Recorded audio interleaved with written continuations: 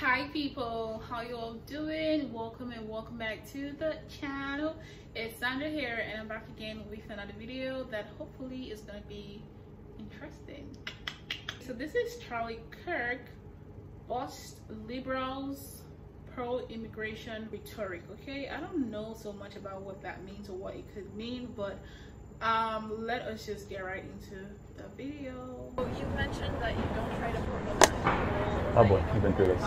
I do not promote violence. misery upon anyone in ICE. Let's talk about ICE. Let's talk. Sure. Yeah. What about ICE don't you like? A violent organization. Not right? violent. Yes, they're violent. How?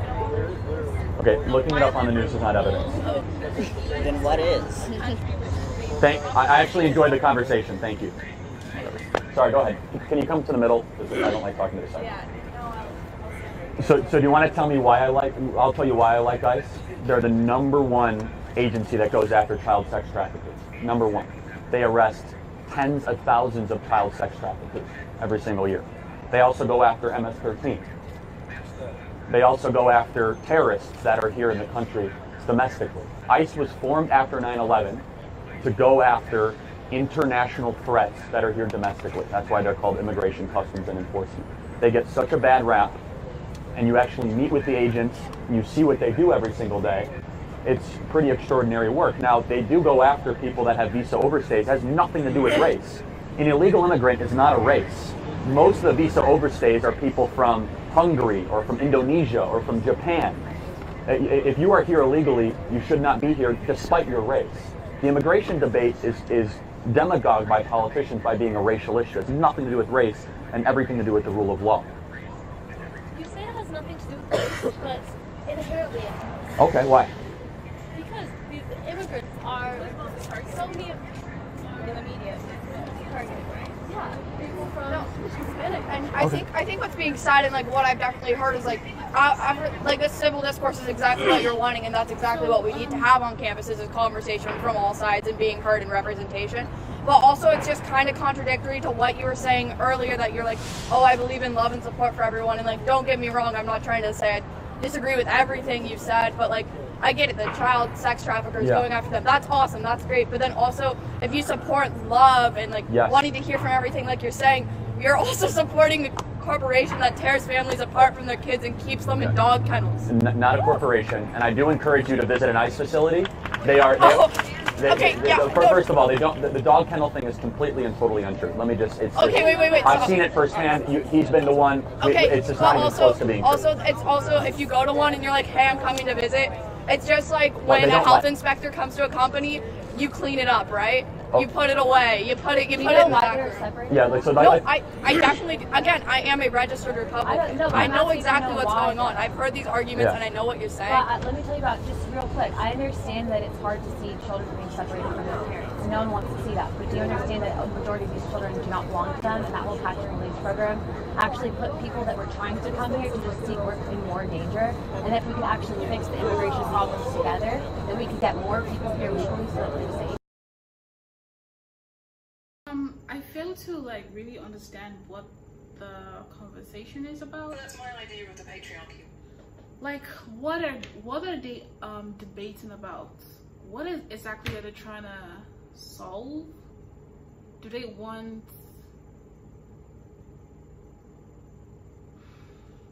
people who offends the law? Do they want they and the kids to be taken to prison? Would that be better? I didn't quite get what like they wanted, okay? I mean, I get what they're saying. The whole thing is so sad, it's so emotional.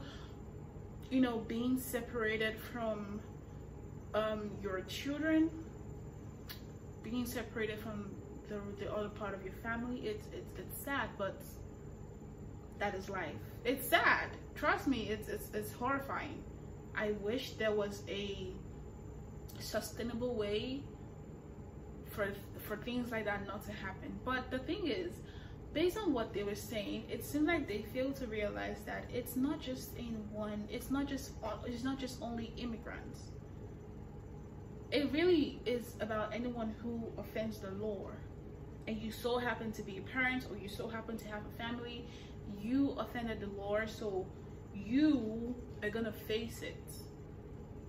Or are they saying that people who offended the Lord should be forgiven because they have a family, or the family should take the fall because their parents, you know, did something illegal? Like, I couldn't quite catch what exactly they were like aiming at, you know. I couldn't quite catch it, to be honest. But I guess like I'm open to understanding them more. I don't know, I feel like this is one of the videos that would because I don't know what they think their result is, but I'm trying out this question to you guys. What do you guys think about this debate? What do you guys think about the cause that they are debating for? And what do you think a sustainable resolve can be, where, you know, every party is going to be happy, every party is going to be together, and there would also be a separation from criminals and innocent people, okay? And someone being a criminal doesn't necessarily mean the person like hurt people in order to be a criminal, okay? There, like, if you just disobey the law, if you go against the law, and even overstaying your welcome, overstaying your visa time period is also an offense to the law. So let me know what you all think about this down in the comment box. Please do share your opinions and your thoughts, and subscribe, like, share, and I'll do all of that good stuff if you get to do that, and you know that you do enjoy videos as such. I'm really gonna appreciate it. But upon to the very next one, people, let us keep on staying safe and healthy. So bye.